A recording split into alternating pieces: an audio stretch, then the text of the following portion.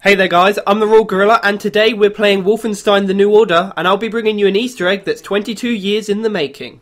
Bit of a peculiar introduction there from me, but today we are looking at the Wolfenstein 3D Easter egg in, obviously, Wolfenstein The New Order. So a couple of missions into the game, you get access to the Resistance headquarters, which serves as a kind of hub area between missions. Now this can be done from the very moment that you get into this area. Simply head all the way upstairs where you will find a mattress just laying on the floor. You will be prompted to hold X for something called Nightmare. However, in my personal opinion, this is far from a nightmare and it's actually pretty cool.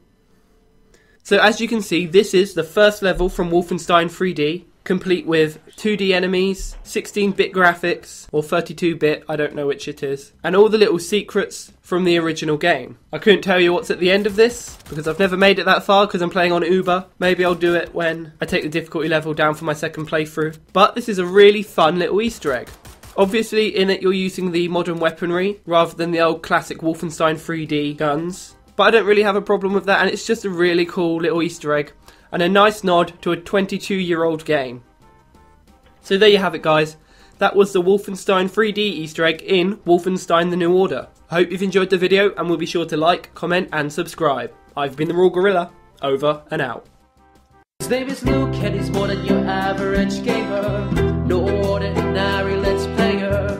Know about Easter eggs much better. Da da da da da da. His name is Luke, aka TheRoyalGorilla.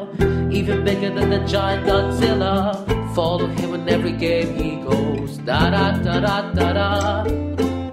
He's almost got everything you need, from GTA 5 to Assassin's Creed.